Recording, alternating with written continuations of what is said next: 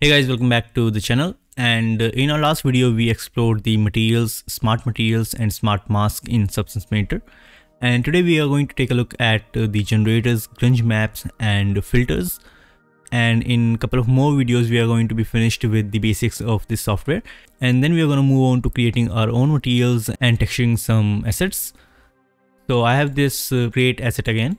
So first we are going to take a look at the polygon fill, and I'm going to show you how it works. Let's use a smart material for this. Let's try this wood box. So when you drag a material and drop it in the layers, it's going to be applied on this entire mesh. But as you can see that there are some parts in this asset which are not wood, and we need to apply a metal material for this. But if we drag and drop a metal here, then again it's going to be applied on the entire mesh. So how can we exclude some parts of the model from this texture? So what I'm going to do is that I'm going to add a black mask. Now all that material is gone, and now I can manually select which part of this model is going to use this texture. So here we have this polygon fill, and here we have some fill modes. So if this color is to white and the value is 1, then it's going to be in the paint mode, and if it's here on the black side and the value is 0, then it's going to be on the erasing mode. So you can also switch this by using X on your keyboard. So first we have this triangle. So it's a triangle fill, so you can select and fill the texture in your triangles of your mesh. So if I click here like this, it's going to apply this texture on a triangle of this mesh here. And we have this polygon fill, which works the same way as the triangle. So it takes a polygon to apply this texture. So if I select here, so this material is going to be applied here on this polygon. And now we have this object. Now this model is made from different objects, and there are different cubes, different cylinders. So we can manually select each object to apply this texture. So if I want to apply this wood texture on this entire model, but not on these parts which are metallic, so what I can do is I can select this entire model, and now it's textured.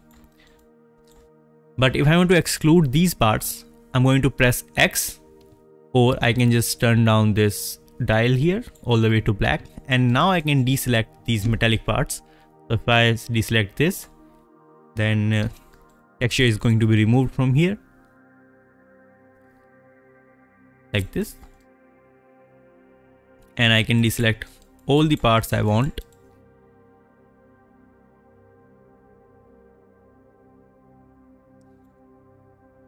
We just need to select the objects like this,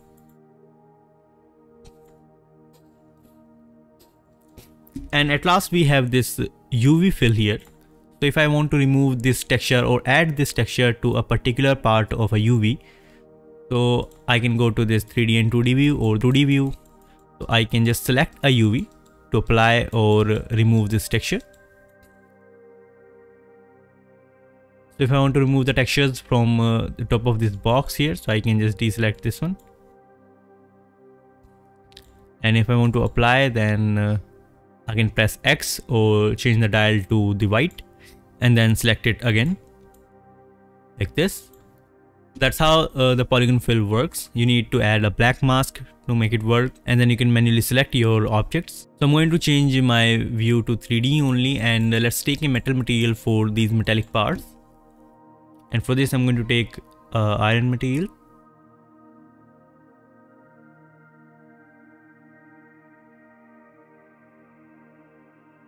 So let's take this iron forged old and drop it on the top of this layer, and it's going to cover this entire asset. And we again have to use the polygon fill. So I'm going to add a black mask and select this polygon fill, and we have to manually select the object where we want this texture. So let's change it to object mode and select these parts like this.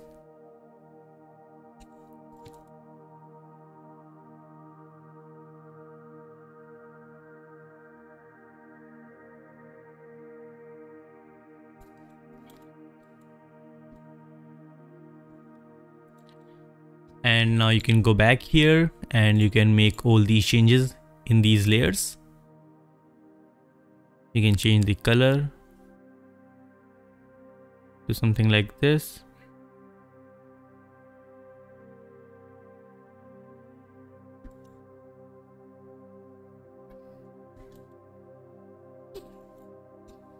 So that's how you can use polygon fill. So we are now going to use a generator and see how all these generators works. So I'm going to add some edge damage to this box, and for that I'm going to take another wood material, wood rough, and drop it here. And I'm also going to turn down the height and change the projection to triplanar, increase the scale.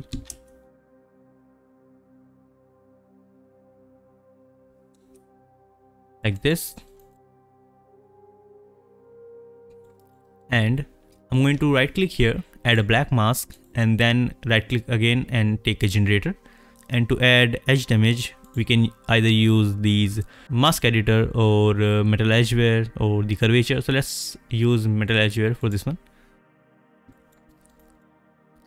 And then you can control this mask from all these parameters. You can increase the contrast to make these damages more sharp, and you can increase this damage by going here and increasing this wear level like this. You can increase the grunge amount, and you can always go back to this material and change its color.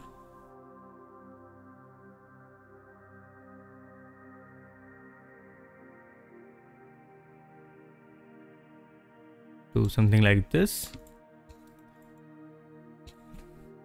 And if you want to add the damage here, you can open these technical parameters and you can decrease height position, but for that you have to turn on this height channel. And now you can decrease the height position, and now you can see some damage. Let's change it to 0.45 or 0.475.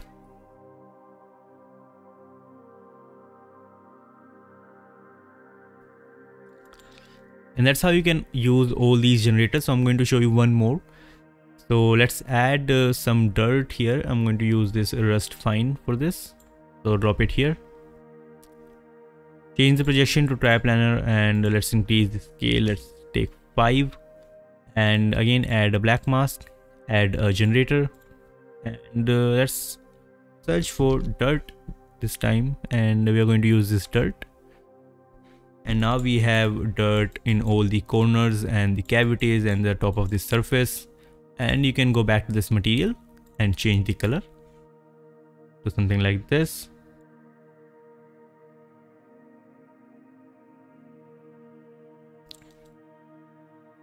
You can control this dirt generator from all these parameters. You can decrease the dirt level if you don't want more dirt in your scene, like this. And you can increase the dirt contrast.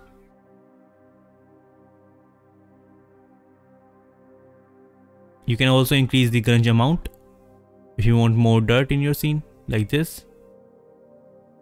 And you can also manually remove this dirt. And as I showed you in the last video, you can add a paint layer here. And let's take a brush and press X to change your brush to erase mode, and you can remove some of this dirt here like this.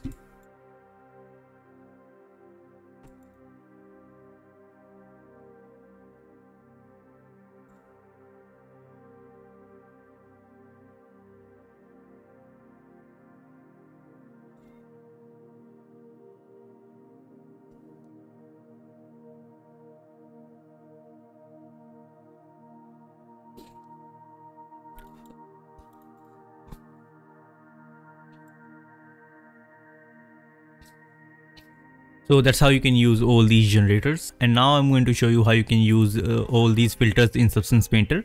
So let's hide all these layers. I'm going to put them in a group and then hide it. Now if I want to add some bump to this model here, what I can do is I can take a paint layer and turn off every other layer except the height.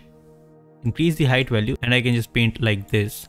Now this bump is too sharp, and if I want to blur this bump and make it soft, what I can do is I can right click here on this layer and add a filter, and in this filter we can search blur and select this blur filter, and if you increase the value of this blur, then you can see that it's going to blur this dent here.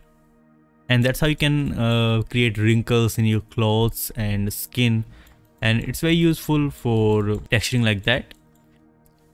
And there are more filters, so let's take a look at another filter. And for that I'm going to import a material here. So let's try this plastic. Now I can change the colors from here, or what I can do is I can right click here, add a filter, and in this filter I can look for this HSL perceptive, and here I can change the hue and saturation of the colors, lightness, or I can use any other filter. I can use the contrast and luminosity. I can use a gradient if I want, like this. I can change the color of the gradient.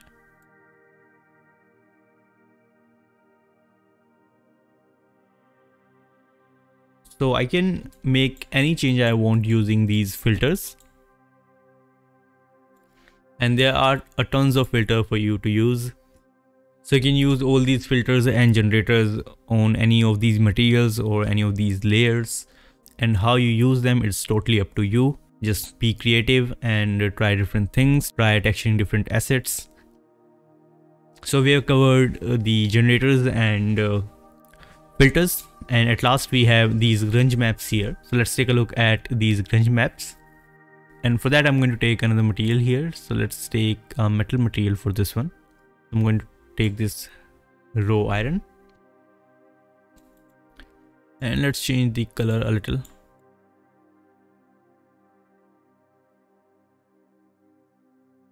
To something like this. Now we have all these grunge maps here. So if I want some directional noise like this, what I can do is I can add a new fill layer, add a black mask, and in this black mask we have to add a fill to use all these grunge maps. And I'm going to just select this and drop it here like this. And we have this directional noise here. I can control the balance from here like this. You can create wood fiber with this. So let's go back to this material and we can change the color to something like this. And we can make it metallic. And we can add some variation in the textures using these grunge maps like this. Now if you want some dirt gradient, what you can do is you can take another fill layer, add a black mask, and add a fill, and just select this, drop it here, and you can use this dirt gradient map as a grunge map like this. And you can change the color from here. Let's take something like this, increase the roughness,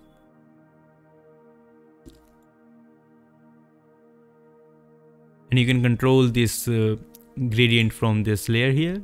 You can increase the balance if you want more dirt, and you can use more than one grunge map at the same time. So if you want to add something like this grunge dirt thin, you can just add a fill here and then drop this here, and then they can work together. But for them to work together, you have to go to this blending mode option and change it to linear dodge.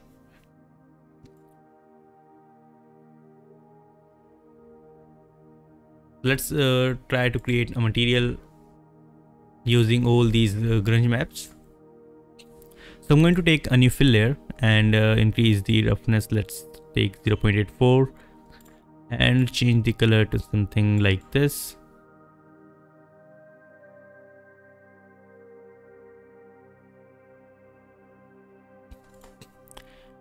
And now I'm going to take a new fill layer, or you can just duplicate this one, add a black mask, and in this black mask let's add a fill, And I'm going to take the directional noise, this one, place it here, change the color just a little bit, make it a little darker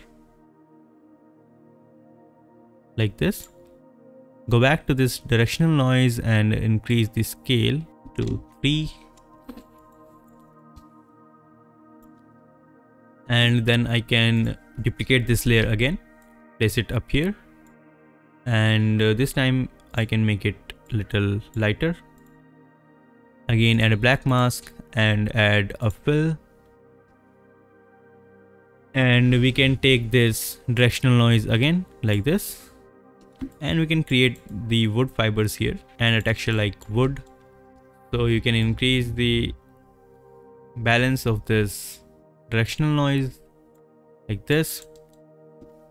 And to add some height value to it, what you can do is take a new fill layer and let's disable the color, metal, roughness and normal. Add a black mask and add a fill, and let's select this anisotropic noise here, drop it here, and just decrease the height value like this. And now you can see some damage like wood, and you can select it, change the projection to triplanar and increase the scale,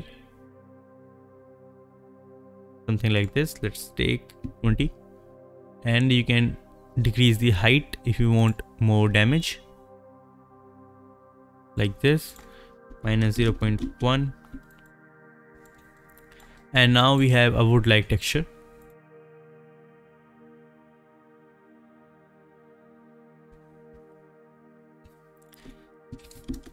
And if this height is too strong, what you can do is right click and add a filter, and now we can use that blur filter we used before.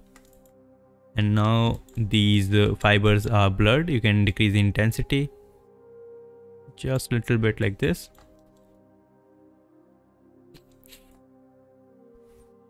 And that's how you can create a wood texture using some basic solid color layers and all these grunge maps.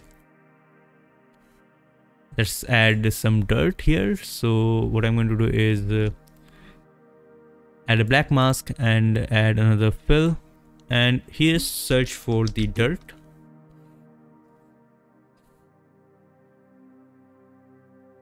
And let's select this grunge dirt muddy and drop it in this fill like this. Go back to this material and change the color.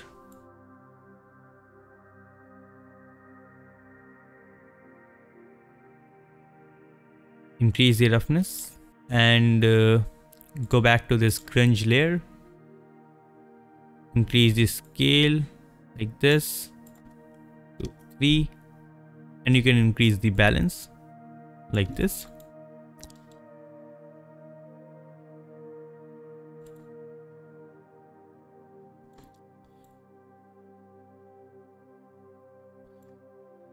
So that's how you can use all these generators, grunge maps and filters to texture your assets in Substance Painter.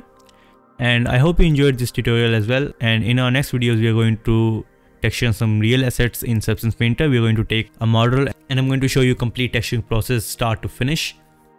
So if you enjoyed this, then drop a like on this video and subscribe to the channel if you're new. And I'll see you in the next video. Thanks for watching.